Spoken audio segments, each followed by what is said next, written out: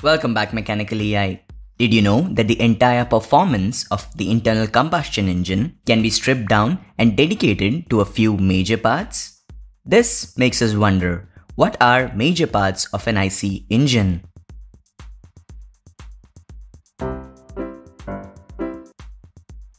Before we jump in, check the previous part of this series to learn about what valves are.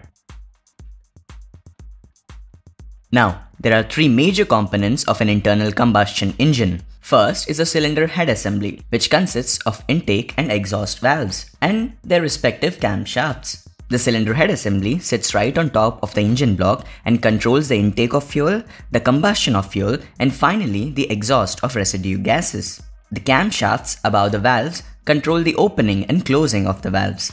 The head assembly also contains a spark plug, which, as the name suggests, ignites the fuel by means of an electric spark. Shown here is a Chevrolet 4-cylinder aluminum head assembly complete with intake and exhaust valves.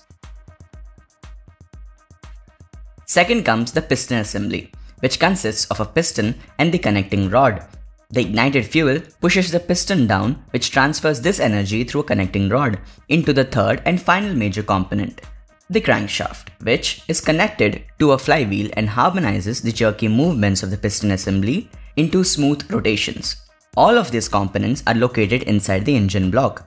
Shown here is a 4-cylinder 5-liter Mustang engine block with all the pistons assembled. Hence, we first saw what cylinder head assembly is, and then went on to see what piston head assembly and crankshaft are. So like, subscribe and comment with your feedback to help us make better videos. Thanks for watching. Also, thanks a lot for those constructive comments. You help the channel grow. So, here are the top MechanicaLEis of our last videos.